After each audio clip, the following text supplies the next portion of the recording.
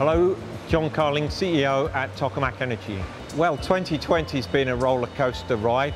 It started with a fantastic funding round, which has supported all the work that we're doing this year and beyond. Then we were hit, as was the whole world, by the shock of the global pandemic.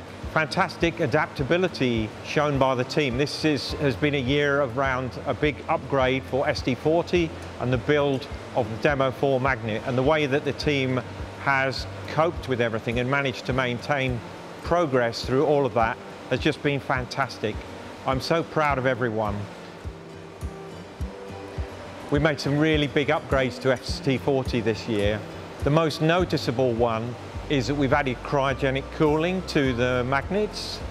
That means that we now have an outer vacuum vessel, and inside there the magnets are cooled by liquid nitrogen. Each magnet's cooling system is independently controlled. Because the magnets are cooler, that means we can run a higher magnetic field, 3 Tesla inside the plasma on this device. We've also added a second neutral beam so that we can heat up the plasma more. The team have done an amazing job installing a new diverter on the machine. That's the part of the machine that takes away heat from the top and bottom of the plasma. And the new diverter will allow us to run more elongated plasmas and allow us to increase the efficiency of the machine.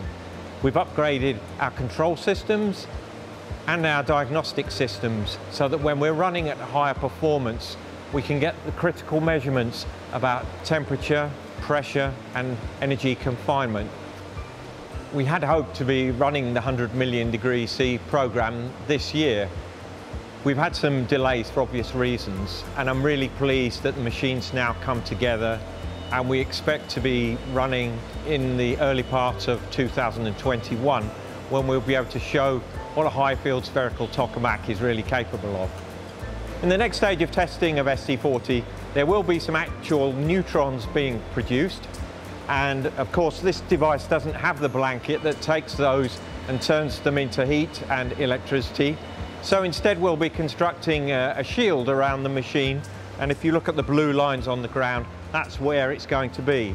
So this is one of the last times you'll be able to see SD40 without that shield around it.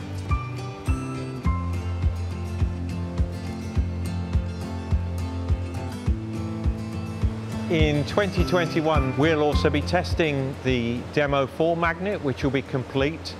That's a large set of HTS magnets capable of running at more than 20 Tesla, and that gives us good confidence for the magnet designs that will go into STF1. We'll be announcing the site for STF1 and also completing its concept design. Through these achievements we expect there to be continued and increased investor interest, and I'm sure that dealing with that will keep us busy as well.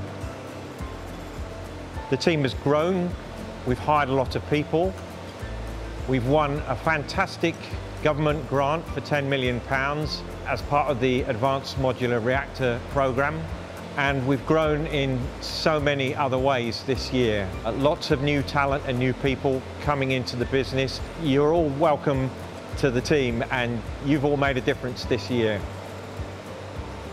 I'm so proud of each team member.